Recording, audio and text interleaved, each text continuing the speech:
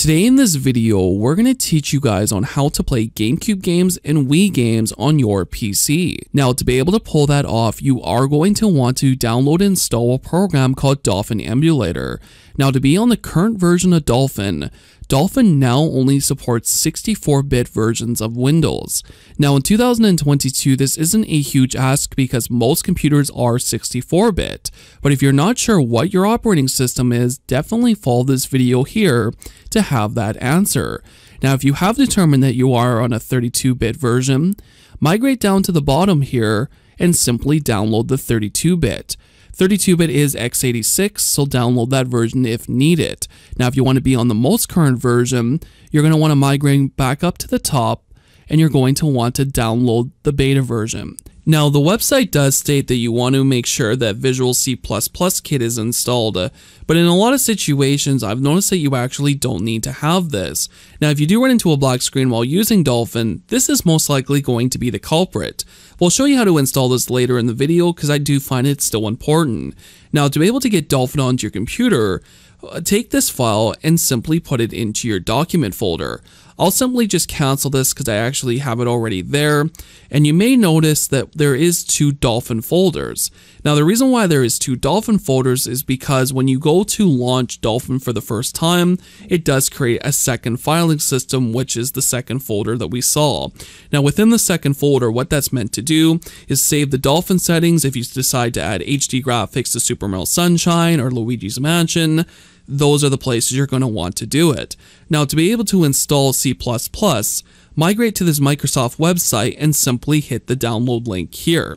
We'll open up the file, and you may notice that when you go to install this, is that this takes an incredible amount of time to install. So simply let it do its thing and let your computer restart. Now, for the settings on your computer system, what you need to configure is your graphics and your controllers. Now, we're not going to be going into too many details on these things because we already have a video that already accomplishes that. Now, for the things that you're going to want to do is to go into the graphics tab, and you're going to want to change a couple of settings.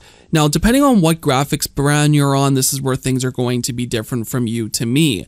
If you're running on NVIDIA is always said to work better with the Direct3D engine, so that's why I have mine on Direct3D 12.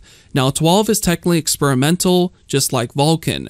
Now, if you're running on AMD is always said to work better with OpenGL. So if you're on that platform, you may want to try OpenGL. Again, you can try either or. It's not going to usually break games as far as I've seen, but you usually want to play the games at the best performance possible. So again, play with these settings depending on what they exactly do to your games.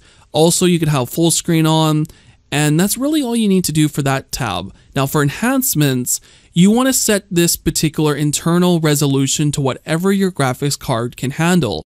Now, for my system that has a 1080 Ti, 5K is not a problem for it. Now, what I've seen a problem from is trying to enable the widescreen hack.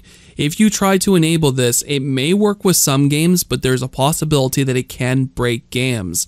You're better off to use AR codes or Gecko codes to be able to get to widescreen, because AR and Gecko codes are technically a patch. Again, recommend that way.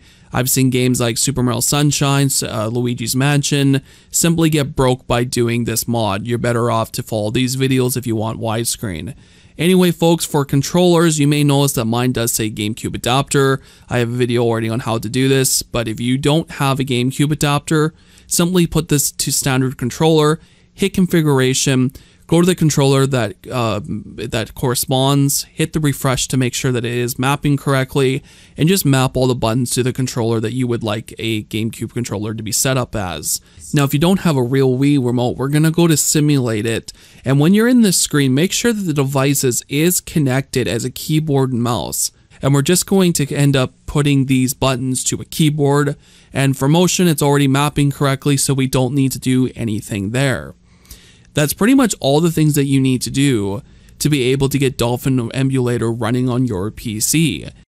Now, the two questions that I'm going to be getting asked down in the comment box below: how do I get free games, and how do I add them into Dolphin like you have here?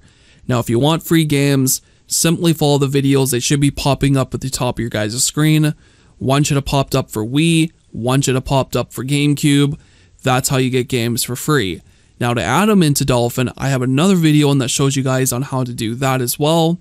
So follow that if you guys want to add games directly into Dolphin.